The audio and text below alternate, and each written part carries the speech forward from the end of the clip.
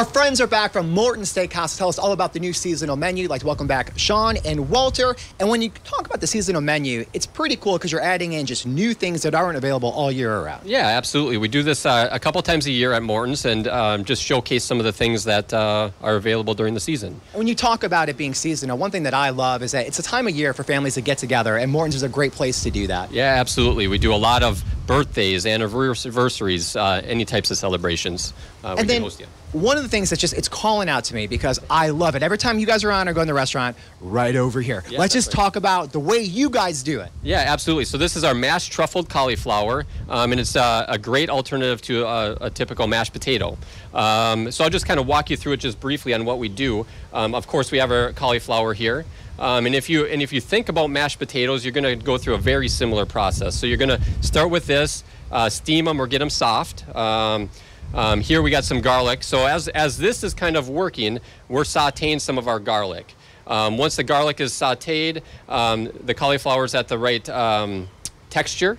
We're going to mash those together just like a mashed potatoes. And then we start throwing our goodies in it after that. We start with half and half. Heavy cream, we add some cream cheese, butter, Parmesan, all that sort of thing. Get it nice and hot and mash that together as well. I know it sounds kind of weird, but we're starting right out with the vegetable. And you're like, why do that at Morton's? Because it is epic. It is so delicious. Awesome. We just had to go there. And it's one of the things, too, the way you layer it up with all the different seasons and spicing, it is so rich. Yeah, it is. It's great. It's one of our most popular items, and it's we have a lot of guests asking for this. So. All right, so now let's move on here. I guess let's just stick with the vegetable theme over here, right? We got some mushrooms up here. Yeah, so we decided not just to have a regular mushroom. We decided to mix all three of them together. So we have cremini, shiitake, and oyster mushrooms. And this is just a very simple dish. We just saute it together with garlic.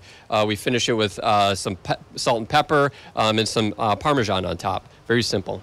All right, so we kind of did this backwards, but it's just the way that we should do it, right? We did vegetables. Now let's get into the meat, what you guys are all about. That's right. So backed by popular demand is our bacon steak. And look at those things. That's about 12 ounces of bacon there for anybody to enjoy. So this is cooked for several hours. And then we kind of fry it up and get it crisp. And then we top it off with a sweet mustard glaze this time of the year. And that is awesome. If you haven't had it before, you definitely have to try it. Now, Walter over here, you've been silent, but you've been working really hard. What do you got on the grill? So I'm working right now with the dry age 45 days old New York strip. It's a center cut. All right, it smells delicious. I can't wait till that's done. So you just let me know. Just give me a little knock over here, and I'll come over there.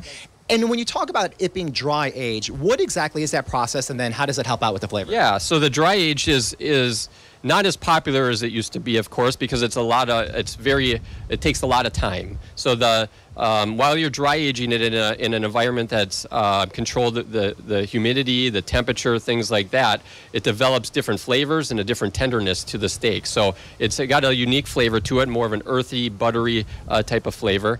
But it actually shrinks as it ages, about 20%. So. And one of the things I'm just going to add to you, when you have the bone in there, it brings out so much flavor, and it's pretty cool because as you get closer to that bone, you actually start to taste more and more. That's right. That's right. You got it right on. I can't even add to that.